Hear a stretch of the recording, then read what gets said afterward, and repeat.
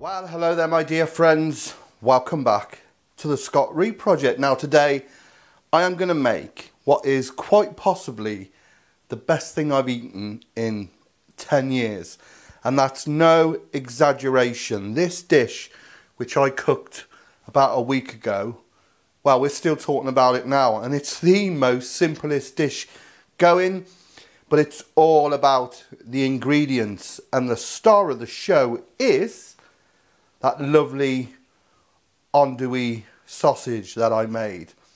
I mean, they were absolutely superb, and quite honestly, one of the best sausages I've ever made. And I thought, what could we do it with, you know? And I thought, I'll tell you what, I'll do it with a pasta sauce and some nice pasta. So I decided to do a Arrabiata sauce, which is like a tomato sauce, but it's got some spice in, and I tell you, it was just amazing. Really, really fit each other well. It was just a beautiful, beautiful dish. So easy to cook.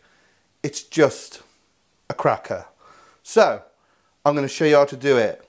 As you can see, not a lot of ingredients.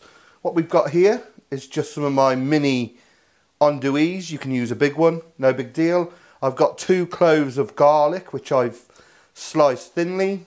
I've got a medium onion, diced small. For my pasta, I've got this lovely Fusilli Giganti. It just clings all the sauce in those lovely spirals.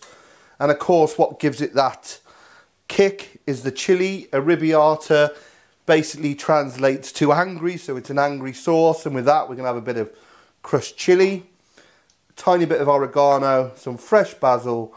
It's got to be the finest tomatoes, and then some Worcester sauce. Obviously a bit of salt and pepper and some sugar to bring the sweetness out of the tomatoes. But simple dish. I will lift the camera up onto the stove and we'll get on. You're going to love this. Okay, first up, just get a bit of oil in a nice pan. Then, like every pasta sauce, start with your onions. How camp is that? My missus will go mad. She makes cakes with this, but I live on the edge. I don't care, man. I's a rebel, and I'll never ever be any good. So we just want to add a little bit of colour. I'll take the heat out of that. Just a few minutes. We'll go down to military power. So just a tiny bit of colour, nice and soft. I've turned the heat up. We're just going to get our garlic in, and we want to watch that, but we do want to brown it, but we don't want to burn it, because that ain't cool, man. Keep it moving about the gaff.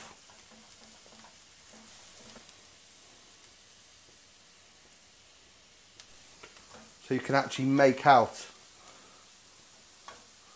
that garlic in there going brown. So 1 full can of decent tomatoes. How beautiful does that look?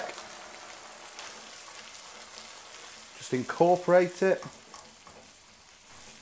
Then I add half of the can of water, just to let it down a little bit. And then we just want to gently bring that up to a simmer. Before that, just a bit of tomato puree, I suppose a tablespoon there. Let's get that in there. And we'll bring that up to a simmer. And then we'll start pimping it, adding our herbs, our spices. Beautiful colour, so fresh. Okay, so my sauce is getting a bit leery. It's Italy via Worcestershire, because that's where I'm from. So, a dash of Worcester sauce. Now, just start with a little pinch of chili flakes. Now, it does need to have a little bit of kick, but it doesn't need to blow your ball bags off. And a little pinch of just dried oregano. Now it's one of those ones where you just want to taste and taste again. And then you can adjust it to your liking. I'm going to crank some pepper in. Now I'm going to put a bit of salt in, but I'm not going to put too much in because I will be adding the water from the pasta, which will be nice and salty as it should be. And then I won't put my basil in until near the end. So let's have a look at that. Have a look.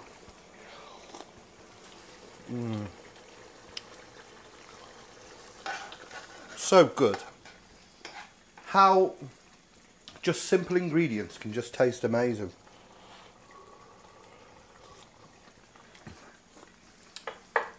So I know that needs a bit more pepper, and then just to bring out the sweetness of those tomatoes, just a sprinkling of sugar.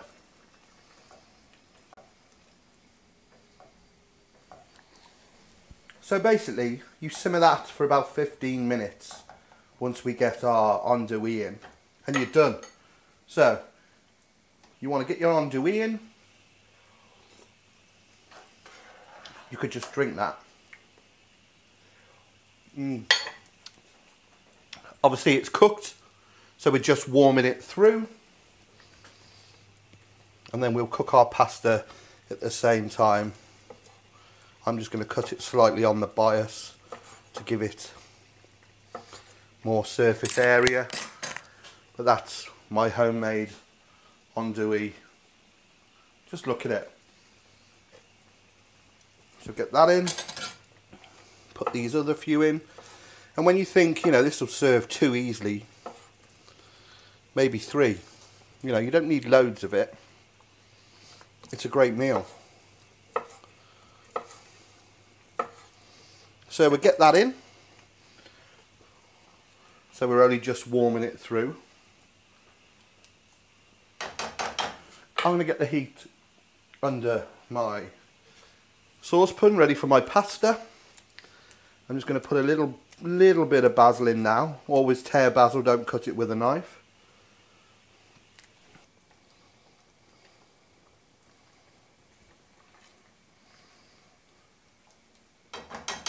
And that, my little furry friends, is pretty much it. We'll just let that simmer for as long as the pasta takes. We'll give it a check, we'll give it a fettle, give it a pimp, get it down our necks. Oh yeah. Instantly that andouille hit that lovely smoke has just gone through the sauce. Ah. Good old Cajun food. I reckon I was a Cajun. Right. Back shortly. Cup of tea.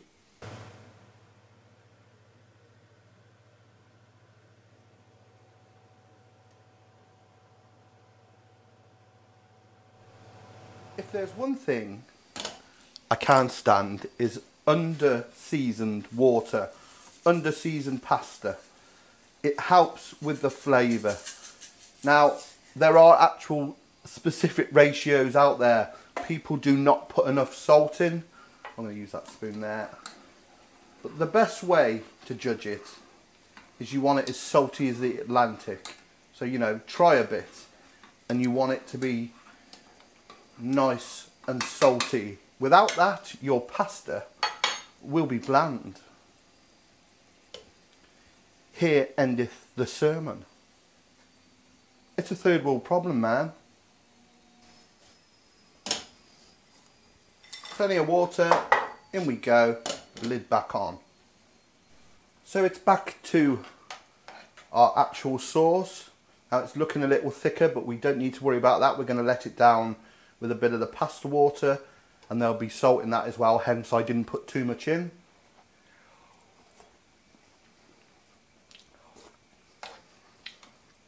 I could just eat that all day long. It really, really is amazing.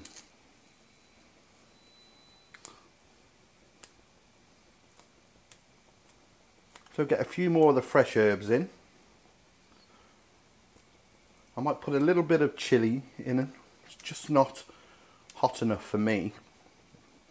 We don't want it to be ridiculous. This ain't no dick measuring contest, you know. It ain't a curry at the end of the day, but you do want that little bit of kick. So we get a few more flakes in there.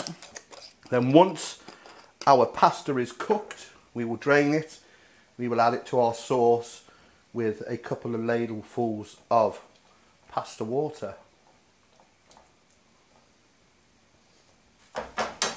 So as you can see, sauce is nicely thickened. Just going to take a couple of spoons of the pasta water, which will be nicely seasoned, just to bring it down. Wonderful. I'll drain the pasta and we'll get it on, baby.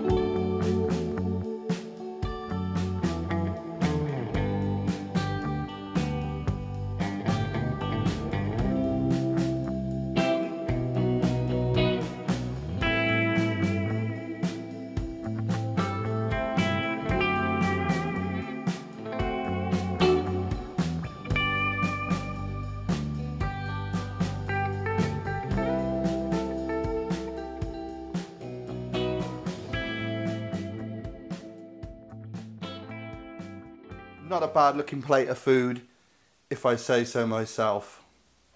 But I tell you what, let's give it a mix up. The flavour is just absolutely gorgeous.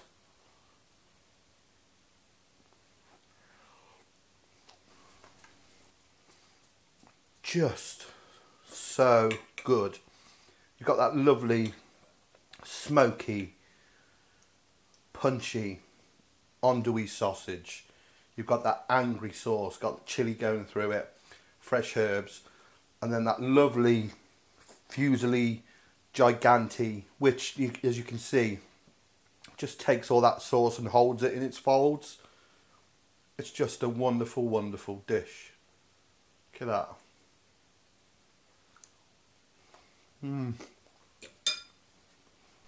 Well, my friends, normally I would wolf that down standing up, but it's so good I want to enjoy this, so I'm just going to save that while I just sum this video up. Let's load up ready. So if you've enjoyed what you've seen here today on the SRP, you know the drill by now. Click subscribe when my face comes up down here. Also, do get on my social media. I put all kinds on there: Facebook, Twitter, Instagram at the Scott Reed Project. And if you want to help the channel along, be it $1, be it $1 million, please check out my Patreon page.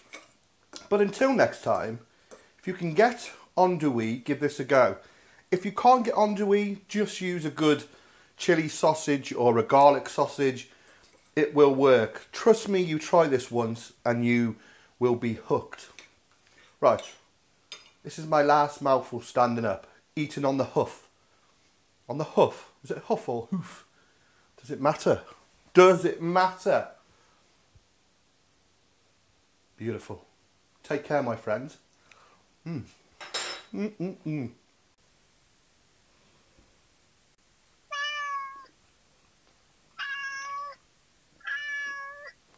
all my friends over the pond, you can get andouille, especially my friends down in Louisiana and the South. Give this a go. Let me know what you think. Right, job's a good one. I'm off for a brew.